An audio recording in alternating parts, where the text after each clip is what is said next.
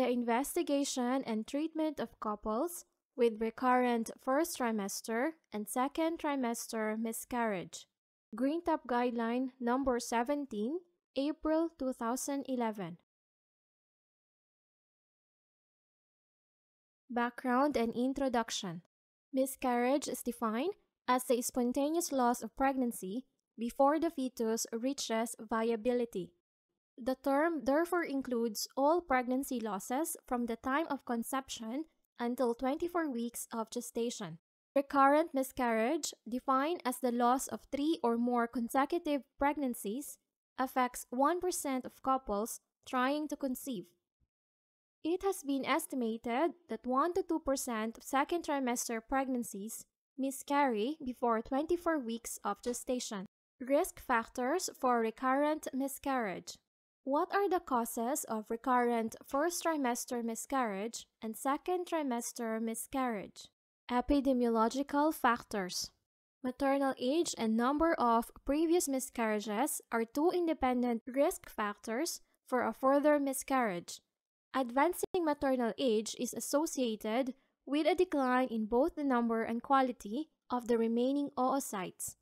A large prospective register linkage study reported the age-related risk of miscarriage in recognized pregnancies to be 12 to 19 years, 13%, 20 to 24 years, 11%, 25 to 29 years, 12%, 30 to 34 years, 15%, 35 to 39 years, 25%, 40 to 44 years, 51%, and greater than or equal to 45 years, 93%. Advanced paternal age has also been identified as a risk factor for miscarriage. The risk of miscarriage is highest among couples where the woman is greater than or equal to 35 years of age and the man is equal or greater than to 40 years of age. Previous reproductive history is an independent predictor of future pregnancy outcome. The risk of a further miscarriage increases after each successive pregnancy loss, reaching approximately 40% after 3 consecutive pregnancy losses, and the prognosis worsens with increasing maternal age. A previous live birth does not preclude a woman developing recurrent miscarriage. Maternal cigarette smoking and caffeine consumption have been associated with an increased risk of spontaneous miscarriage in a dose-dependent manner. However, current evidence is insufficient to confirm this association. Heavy alcohol consumption is toxic to the embryo and the fetus. Even moderate consumption of 5 or more units per week may increase the risk of sporadic miscarriage. Working with or using video display terminals does not increase the risk of miscarriage. The evidence on the effect of anesthetic gases for theater workers is conflicting. Antiphospholipid syndrome. Antiphospholipid syndrome is the most important treatable cause of recurrent miscarriage. Antiphospholipid syndrome refers to the association between antiphospholipid antibodies, lupus anticoagulant, anticardiolipin antibodies, and anti-B2 glycoprotein 1 antibodies, and adverse pregnancy outcome or vascular thrombosis. Adverse pregnancy outcomes include 3 or more consecutive miscarriages before 10 weeks of gestation, 1 or more morphologically normal fetal losses after the 10th week of gestation, 1 or more preterm births before the 34th week of gestation owing to placental disease. The mechanism by which antiphospholipid antibodies cause pregnancy morbidity include inhibition of trophoblastic function and differentiation, activation of complement pathways at the maternal-fetal interface, resulting in a local inflammatory response, and in later pregnancy, thrombosis of the uteroplacental vasculature. In vitro studies have shown that the effect of antiphospholipid antibodies on trophoblast function and complement activation is reversed by heparin. Antiphospholipid antibodies are present in 15% of women with recurrent miscarriage. By comparison, the prevalence of antiphospholipid antibodies in women with a low-risk obstetric history is less than 2%. In women with recurrent miscarriage associated with antiphospholipid antibodies, the live birth rate in pregnancies with no pharmacological intervention has been reported to be as low as 10%. Genetic factors. Parental chromosomal rearrangements. In approximately 2 to 5% of couples with recurrent miscarriage, one of the partners carries a balanced structural chromosomal anomaly, most commonly a balanced reciprocal or Robertsonian translocation. Although carriers of a balanced translocation are usually phenotypically normal, their pregnancies are at increased risk of miscarriage and may result in a live birth with multiple congenital malformation and/or mental disability secondary to an unbalanced chromosomal arrangement. The risk of miscarriage is influenced by the size and the genetic content of the rearranged chromosomal segments. In couples with recurrent miscarriage, chromosomal abnormalities of the embryo account for 30 to 57% of further miscarriages. The risk of miscarriage resulting from chromosomal abnormalities of the embryo increases with advancing maternal age. As the number of miscarriages increases, the risk of euploid pregnancy loss increases. Anatomical factors. Congenital uterine malformations. The exact contribution that congenital uterine anomalies make to recurrent miscarriage remains unclear since the prevalence and reproductive implications of uterine anomalies in the general population are unknown. The reported prevalence of uterine anomalies in recurrent miscarriage population ranges between 1.8% and 37.6%. The prevalence of uterine malformations appears to be higher in women with second-trimester miscarriages compared with women who suffer first-trimester miscarriages, but this may be related to the cervical weakness that is frequently associated with uterine malformation. It has been reported that women with arcuate uteri tend to miscarry more in the second trimester, while women with septate uteri are more likely to miscarry in the first trimester.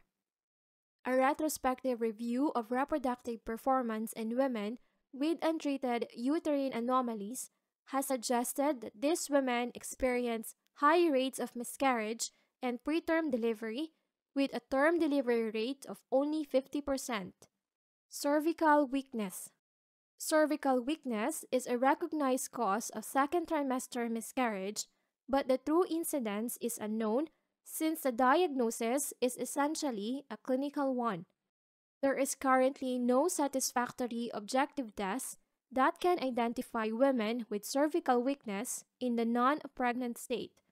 The diagnosis is usually based on a history of a second trimester miscarriage preceded by a spontaneous rupture of membranes or painless cervical dilatation. Endocrine factors. Systemic maternal endocrine disorders such as diabetes mellitus and thyroid disease have been associated with miscarriage.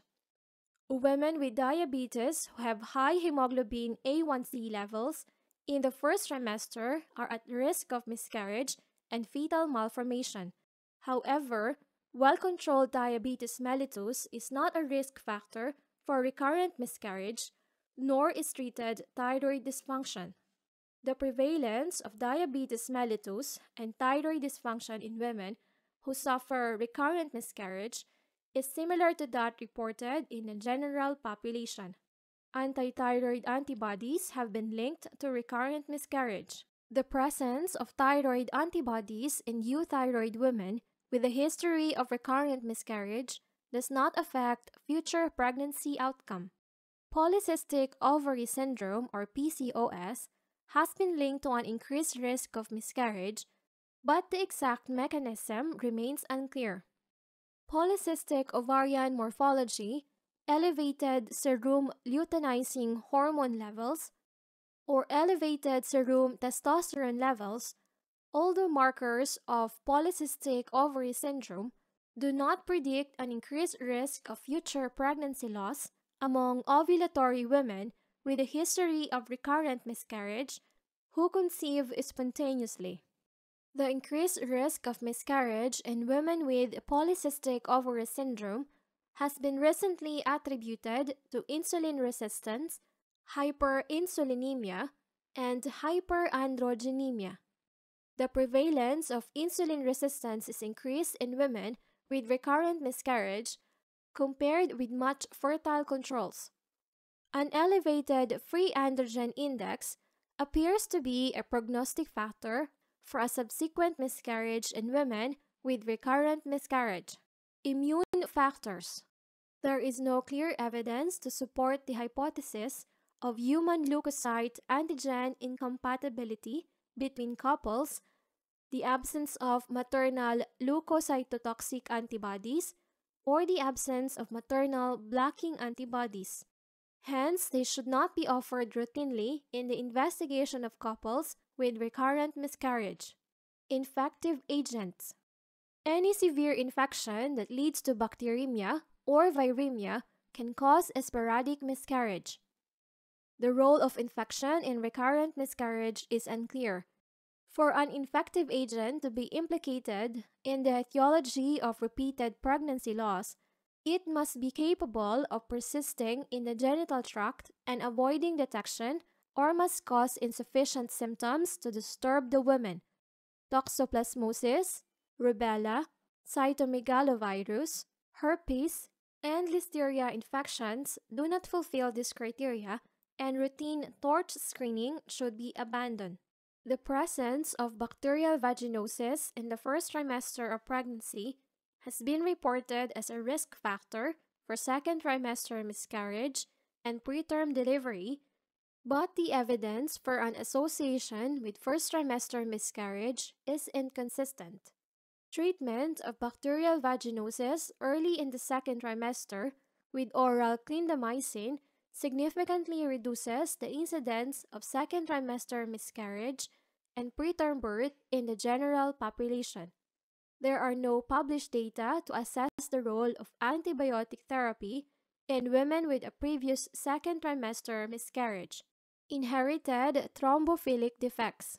Both inherited and acquired thrombophilias, including activated protein C resistance, most commonly due to factor V Leiden mutation, deficiencies of protein CS, and antithrombin 3, hyperhomocystinemia, and prothrombin gene mutation are established causes of systemic thrombosis.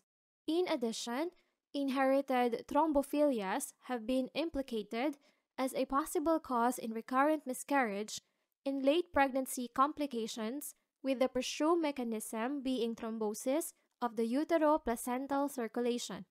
The magnitude of the association between inherited thrombophilias and fetal loss varies according to type of fetal loss and type of thrombophilia.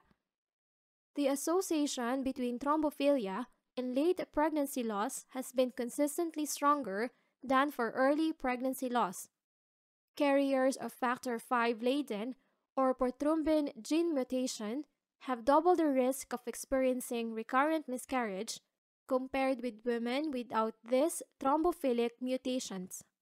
What are the recommended investigations of couples with recurrent first trimester miscarriage and second trimester miscarriage? Women with recurrent first trimester and second trimester miscarriage should be looked after by a health professional with the necessary skills and expertise. Where available, this might be within a recurrent miscarriage clinic. Ideally, the couple should be seen together at a dedicated recurrent miscarriage clinic and given accurate information to facilitate decision-making about future pregnancies. Clearly written patient leaflets are recommended to provide written information that the couple can take home.